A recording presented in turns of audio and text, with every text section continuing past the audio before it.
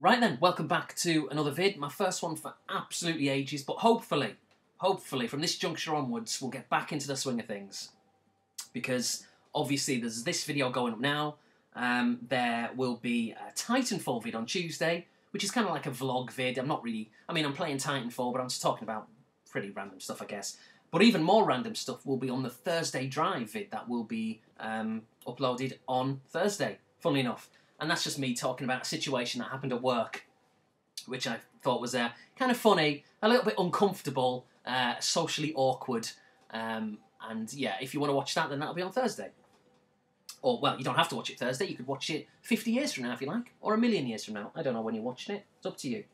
But this... Oh, and also next week I will have an Xbox 360 pickup special. I went out and I bought 20 games, which is a lot in quantity. Admittedly, some of them are rubbish, but they came in a bundle, and actually 3 different bundles.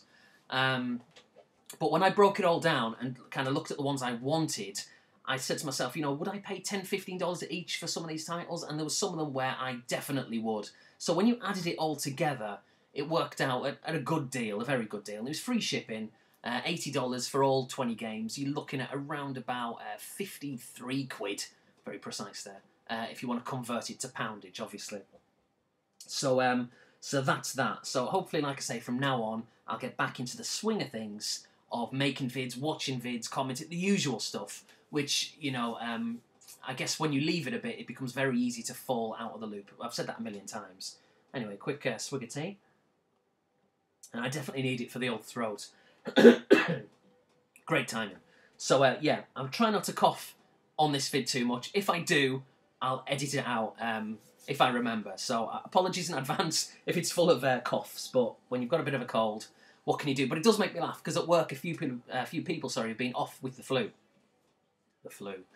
And when they've came back in, like the next day or a few days later, whenever they've come back into work, that classic cliche, it doesn't matter whether you're in the UK or the US, they always say, it's been going around. What do you mean it's been going around? But every time someone's ill, that's all people say. It's going around, yeah, my friend's got it, whatever. It's always going around, you know. So, but we just use that cliche anyway. So this is a Sony pickup special. All I've got are Sony material. I've got, how many games there? Well, 3 games that I've bought, plus 2 old ones which I've been playing, which I'll briefly talk about. But 2 new systems. Now, one of them you can probably see is the PlayStation 4. And I'm not going to do an unboxing. You all know what it looks like. But that is that. Now, I'm not sure if the American version is any different. I guess, will it say NTSC? I guess that'll be the only difference. There's the back, just in case you want to see that. Maybe it differs to the UK one. Maybe it doesn't. I don't know. But I picked that up last week. Now, if truth be told, when I bought the Xbox One back in, would have been November, I wanted a PlayStation 4. I wanted to prioritise the PlayStation 4 because I'm just more of a, well, not just more of a Sony gamer, going back, you know, to the PS2 and particularly the PS1, but also, like many people, I was put off by Xbox's stance or Microsoft's stance when it came to things like, you know, the DRM and the you know, spy cam and all that kind of thing with the Kinect and just other things which just it put me off a little bit. But if truth be told, I couldn't get hold of a PS4 for love nor money online. It was extremely difficult unless you resorted to eBay. But then the problem with that, of course, is the prices were completely fluctuated, and you were looking at kind of, I don't know, like $700-800, if not more. And there was no way I was going to pay that kind of money. It just wasn't going to happen. So I waited a bit, and I thought, you know what, it's going to be difficult to get a PlayStation 4 before Christmas. I'll just get an Xbox One. So I bought that. And up until now, it's been my primary system. And it may remain my primary system because, of course, Microsoft have stepped back from a lot of the controversies. And they've kind of, you know, I guess they've gone back on their word, which makes them look a bit stupid, but it's been good for gamers. You know, with the whole Kinect thing, that's not needed now. The DRM, they've gone back on that. But it's kind of worrying that they've gone back on it, that they had those ideas, I guess, in the first place. But that argument, I guess, has been done and dusted a million times. The fact of the matter is, I like Microsoft and I like Sony. I probably do prefer Sony just because I think the games cater more for me, to be honest. But either way, right now, I've got both systems and I'm really pleased with it. Now, I've only bought 1 game so far. Actually, that's a lie. I've bought 2 downloadable games, but I'll talk about them maybe in a gameplay vid. I don't know if you just saw it there, actually. But the one game that I picked up for the PS4 is Infamous Second Son. Limited edition. Why they call it a limited edition, I do not know. You've got to see the sides, obviously. Which is completely pointless. But I do like, much like many PS3 games, how they've got the kind of the insides there with some artwork. Not that you really need to see that, I guess. And a couple of what are probably DLC codes or whatever, I'm not sure. Now, I bought this because I did want a PS4 exclusive, and I wasn't going to be buying Knack. No way. Not for $40 or $50, just forget it. It's not happening. Now, pick it up for 20, I might do that for 25, possibly, in the future, or less, ideally.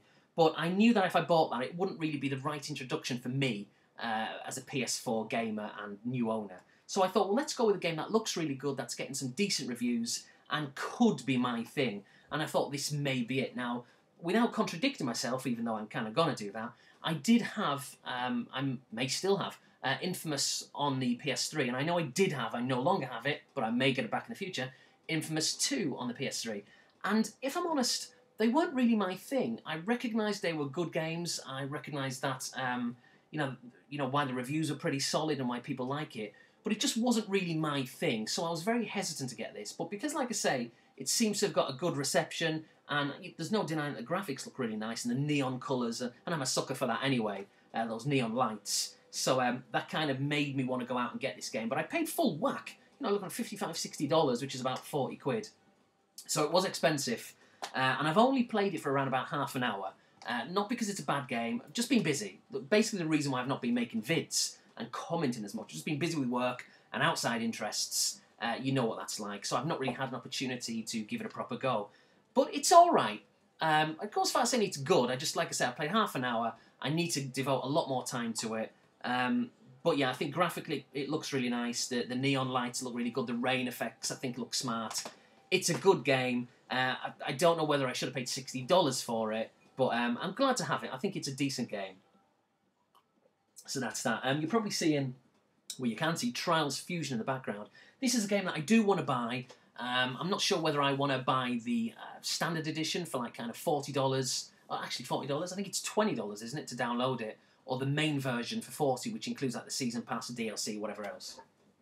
I've downloaded the demo. It's quite good, but I also don't know whether I want to get it for the PlayStation or the Xbox. Do I want to prioritise the Xbox One for exclusives, or do I want to go cross-platform on the Xbox One, or vice versa for the PlayStation? I'm not really sure yet. I guess we'll cross that bridge when we come to it. But I do like this game, and it's fun. It's difficult. It's challenging. And again, maybe in the future I'll do a gameplay vid for it. So that is that. I may edit that out, but in fact I'm not gonna. So again, apologies for the coughs. So I've got another system, but I'll save that to last because it's the oldest one in the PlayStation family. So straight away I've given away what it is. But I've got two PlayStation 3 games. Both of them are limited editions. The first one is Metal Gear Solid 4, which is subtitled Guns of the Patriots. Tactical espionage action. Again, limited edition. But this truly is, unlike that, a limited edition. A nice little box set. And again, obviously, you've got to see the sides and the back. And what video would be complete without some sticker residue, which should easily come off. So yeah, really pleased to get this. Now, I'm really pleased to get it in the sense that it's hard to get hold of for a sensible price, at least in my experience. But again, I'll be honest and say that Metal Gear Solid, the PlayStation 1 version aside, is a franchise I've never really gotten into. And I have played the PS3 version going back 4 years maybe, and graphically it looked brilliant. And looking on YouTube the other day, before I rebought this, it still looks brilliant. You know, it was a launch game, wasn't it? It still looks really, really good. But when I played this myself, I found it a little bit slow, and I didn't really get into it. But I think maybe a few years later, I think I'll be able to appreciate it a lot more. And so I'm really pleased to get that. I'll tell you the interesting thing, I think it's interesting anyway, is obviously, a bit of dust on it there, you've got the old original PlayStation 3 logo here, which is like the kind of the Spider-Man font. And then that moved on. Have I got another one at hand? No, I haven't. But it moved on to the newer design with the kind of the black kind of banner. And it's had sort of more of a modernised feel to it. And then now I notice, I don't know if you've noticed this, but now PlayStation 3 games are going to have a blue banner to sort of, I guess, to tie in with PlayStation 4 and PlayStation Vita, which could be confusing. But it also makes like all the games, like the uniformity on a shelf, you know, with the old logo, the black logo, and now the new blue one, it makes it look a bit of a mess, especially if you have them in alphabetical order. So I don't know if it's a good thing or a bad thing for the PlayStation 3. I guess it doesn't really matter, quite frankly, because they changed it anyway, so it already looks silly with the old logo, the black one. So adding another one, what difference does it make? They've kind of ruined the uniformity. Whereas with the Xbox 360, they've pretty much kept the same design on the side. They've slightly tarnished it up, especially on the front as well. But if you've got an old Xbox 360 game and a new one all on a shelf, all lined up, mixed in, they pretty much just look the same, that same kind of uniformity, which is pretty regimented. But I do like that. But I think PlayStation 3 games, with this new blue banner, it might look a little bit silly, I don't know. But that's that, so I'm really pleased to get that. Now, another game, I've been wanting this for absolutely ages. I've got the standard edition, but I really wanted to get the limited edition. This became a bit of an obsession to get hold of this, and now I've got it. It's not great, it doesn't come with any great extras or anything. I just wanted to get it. You know that feeling where you want to get something and you can tick it off the list and move on to the next. I finally picked it up. But basically what I was waiting for was this to appear at a sensible price, because it doesn't really come on eBay that often. Of course, look now, there'll be 1,000, but in the past it's not really been available, and when it has, not at a sensible price. So when I saw this the other day for just under $15, including shipping, I had to get it. And it's not an amazing game, but it's Rainbow Six Vegas 2, and I don't know if you can see like the sticker glittering on the front there. You probably can, but it's a nice little effect when you look at it, up front. And again, there's the sides for anyone who likes that kind of thing. I've been doing it for 4 years. I'm not going to stop. Maybe 5 years. Well, maybe I should stop doing it. It's a bit daft, isn't it? Or maybe not. But the reason why it's funny, I was watching an N64 vid that I did. I don't know why I was watching it. Maybe someone left a comment on a really old vid and I clicked on it to reply. So I don't know. But if anyone has been watching my channel for that long, of the days where I used to literally kind of hold up one N64 game, show the sides of it, and then do a gameplay, and I'd devote like 20-30 minutes to one bloody Japanese N64 game. What was I thinking? Why were you watching it? What was going on? But it just made me laugh that I was doing that, and why I started to do it, I guess, was because the sides are different, you know, in different regions, PAL, Japanese, American, and I just thought it was kind of fascinating and interesting. And they're still doing it now, you know, with current modern gen games, different spines for some games. And I just, at the time, I found it kind of interesting, like, why? For American games and British PAL games, surely they keep the same artwork, but sometimes they don't, and I just found it fascinating. So anyway, that's that. Yeah, the extras it comes with, like a little poker chip on a keychain. It's just pretty rubbish, really. But I really wanted to get it, and at $15, including shipping, I was happy to get it, and it's pretty much mint condition too, so I can't complain with that. I'll tell you what, got to have these swigs of tea, the old throat, playing havoc. Now, I picked up a system recently. I'll show you straight away what it is. It is... my voice went a little bit there. It broke in my mid-30s. PAL, as you can see in the corner, PAL PlayStation 1. Now, this is pretty much mint condition. Not just the box, pretty much mint, not exactly, but the inserts. I'm not going to do an unboxing. You all know what a PlayStation 1 looks like. But I was absolutely flabbergasted when I opened it up. It still came in its like kind of that plastic sheeting with a sticker over it. And the controller had the wire around it, and it was really tight and stiff, which made it look as if it's new and never been used. So it's in amazing condition, and I genuinely think it's literally mint and never been used before, well, up until I used it. And if that's true, great, because obviously it means the laser's going to last for a long, long time, and it's not going to, you know, pack up on me anytime soon, which is brilliant. So I really wanted to get that. Now, I do have a PS2, and you may have seen that on a pickup vid around about a year ago, or a bit less, a bit more, whatever it was.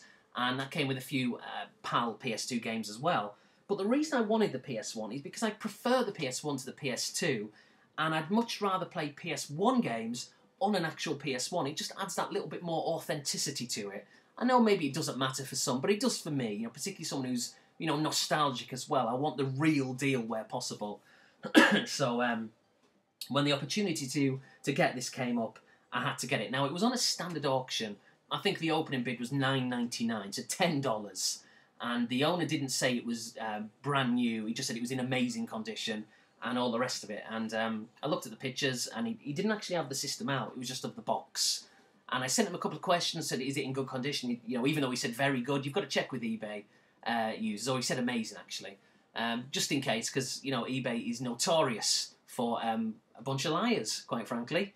When you say, or when a seller says it's going to be in mint condition, it probably turns up battered. That's just the way it works. So I asked them a few questions, and they got back and said, no, it's in great condition, and all the rest of it. So I went ahead, cut a long story short, there was one other bidder, and I won it, I think, including shipping, for $23, which I'm absolutely delighted with, because it's pretty much brand new, PlayStation 1, $23, around about 14 quid, give or take. Absolutely chuffed. And it works, on my TV as well. Now, the problem, if it is a problem, is that I can stretch the image out, but it does look a little bit too pixelated. But if I have it in a windowed mode, which admittedly does mean having a big border around it, but it works, and I'm pleased with it. It means I can play the PlayStation 1 games as and when I want, PAL games, and it's the memories and nostalgia of having the PAL cases.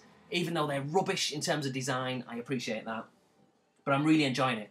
And I've got a short list, I say a short list, it's a very long list, of PlayStation 1 games I want to buy back. So maybe from this juncture onwards, I'll really start to, cover a lot of PlayStation 1 games. But the problem is, I'm probably going to want PAL, knowing me and the nostalgia, so I'm going to have to import a lot of them. It's going to cost me a lot of money. But the good thing about that, I was thinking about this, if I was to buy a lot of, or not just buy, but prioritise American NTSC PlayStation games, the problem with that is I'd probably be inclined just to buy loads of them, and just kind of think, oh, it's only $4 or $5 here and there.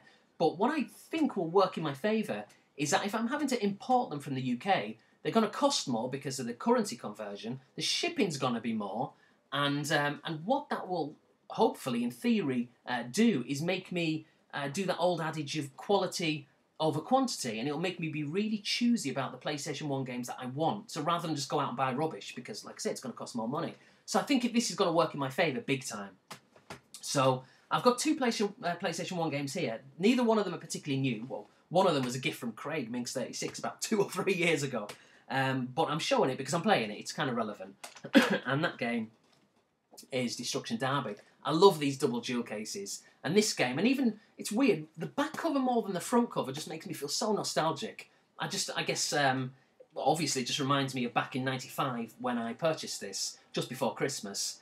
And it's such a brilliant game. And even playing it now, it's really playable. I think the only thing against it is that the courses are really narrow, and so there's not really that much room for manoeuvre. But in terms of it being responsive control-wise, it's really good, and I'm absolutely loving it. Maybe I'm blinkered a little bit by nostalgia, but perhaps not. I think it's a brilliant, brilliant game, and so I'm really enjoying that.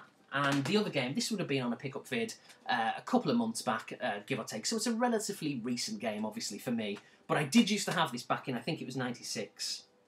Yeah, 1996. And it's one heck of a weird game. Quite uncommon and can go for a little bit of money. I say a little bit, 20, 25 quid, give or take. But also it's the kind of game that if, you're lucky, you can pick it up just for a few quid. But it's very uncommon on eBay, the PAL version anyway.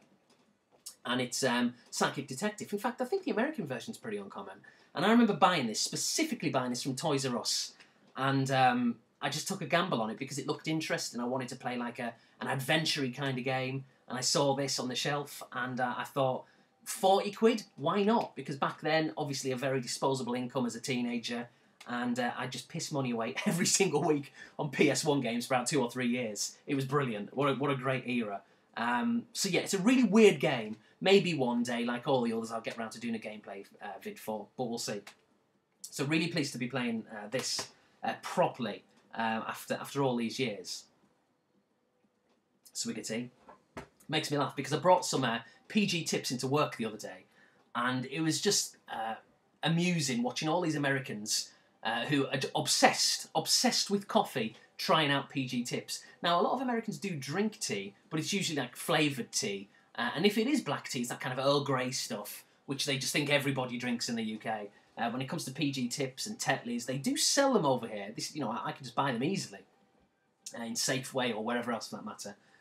But they don't really tend to drink them in my experiences. So it was funny the other day because it was someone's birthday, the manager's birthday, and he wanted this kind of like a breakfast brunch, like a potluck, where you bring everything into work to eat rather than going out to dinner, which is something we've recently started to do at work because we're starting to get a lot more employees now. So rather than going out to dinner, by the way, there's a dinner story and the Thursday Drive. Did I talk about that? I think I did at the start of the vid. You've got to watch that. It's not hilarious, but like I think I touched upon the start of the vid, it made me feel a little bit awkward.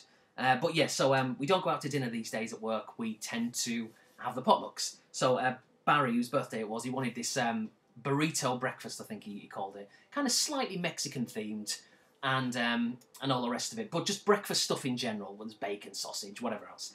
And I brought in a couple of things. But one of the things I brought in was some PG tips. And like I say, it was just amusing watching everybody, all these coffee-obsessed drinkers, putting on a brave face, pretending they liked my PG tips. And I could just tell, easily tell, it was just that kind of etiquette that they were putting on. I knew they didn't like it. They were thinking, what the heck is this? And I just thought it was funny. But I guess they were just being nice. But I love PG tips. It's great. Tetleys as well. Maybe I should do a video on the best teas. Or maybe that'll be scraping the barrel, I think, for videos. But I digress, yeah. So I've really been enjoying these two games. That's all I've got here in the US. I probably have about 150 games. I know that sounds a lot, and clearly it is, in the UK. PAL box PlayStation 1 games at my parents' house. Some of them are dreadful, like the cheap kind of 50p PS1 games, but some are really, really good, and I may have to get them sent over soon. But I think, as I also touched upon before, I've got this short list, which is actually a long list of PS1 games that I want to get back. I want to prioritise the ones I used to originally have back in like late 95, 96, and a bit of 97, maybe a bit of 98 for that matter. I want to concentrate on those ones, and I really want to build up my PS1, because going back to the PlayStation 1 properly for the first time in ages, it's reminded me that it's an absolutely amazing system. An amazing system. Yeah, the graphics, they've aged a little bit, but I love the whole CD thing. I know a lot of us in the community love carts. I'm no different. I love carts as well. Cartridges are brilliant. They're kind of risk-free. They're usually going to work. CDs scratch and all the rest of it, but I won't lie. I'll maybe be the first one to say it for a while. I love CDs. I just think one of the reasons why is because as a kid, in my early teens, when they started to come into the mainstream a little bit more, CDs, they just seemed futuristic. And I guess I've got that nostalgic element to it, so I really love them. And the boxes as well. I know the PlayStation 1 games, they crack really easily. They look very, very bland. They're all with the white writing. I realise that. There's uniformity, and then there's regimented uniformity. And I think the latter can look a little bit kind of far right wing. It kind of looks like too regimented, like I say. And maybe if you've got hundreds and thousands, maybe it can look a bit bad. But I think if you've got a controlled amount of them, I think it can look quite good and quite artistic in a weird way. So I do like the PAL PS1 cases, but I definitely do see why some people don't like them. I can see both sides of the coin. But I do want to get more, and I think, like I say, going forward, I'm going to have a lot more of them. The PS2, like I said before, I've got a PlayStation 2. I'm not really that bothered, to be honest, unless it's some specific games, again, which I'd be buying for nostalgic reasons. Because the PS2 era, admittedly, early on, I was kind of into it. But as the PS2 era went on, I kind of lost interest in gaming a little bit. There was 2 or 3 years where, yes, I did have a PS2, I did have an Xbox, the Crystal Xbox, which is great. I still think that looks amazing. But I was just a very, very, very casual player. Really, just exclusively with my friends. We'd play like Grand Theft Auto, we'd play Pro Evolution, and that's pretty much it. Maybe a Burnout game here and there. So I'd say from maybe 2002, 2003, up until 2006, I kind of lost touch with gaming a little bit. So I'm not really inclined to go back and pick up too many PS2 games. But never say never. It'll be foolish to rule out doing it, because minds change, This time last year, I wasn't really that bothered about, current gen as an Xbox One, PS4, and now I'm kind of into it. Not massively, but I'm kind of into it. So I think it's important to never say never, and never feel embarrassed, I think, as well, about changing your mind. I know it can make us look a bit of a dick on video, on cam, on YouTube, if we say, I'm not going to get this, or I'm not going to sell this, and then 5 minutes later we sell it. But we shouldn't feel too bad, because like I say, our minds change, our opinions change from one day to the next sometimes. So what difference does it make if you buy something and sell it and then buy it back a year later? Who cares? Just as long as you want to buy it, as long as you're paying your bills and you're not sacrificing real life. If you can afford to buy these games, then do it. It's just a hobby, and who cares? Just buy what you want. That's kind of obvious advice, I guess. And that's all I want to say. I think I'm desperately trying to cling on to something else to say, but I think the facts are I've finished the vid, really. So that's that. Yeah, really enjoying the PS1 again, and that's an understatement. PS2, not really playing, but never say never. PS3 is a brilliant bit of kit, and I really like it. But the PS4, I am really liking. And like I say, I've downloaded a couple of games lately. I'm probably going to do a separate video for them. Maybe like a gameplay with obviously some commentary over the top.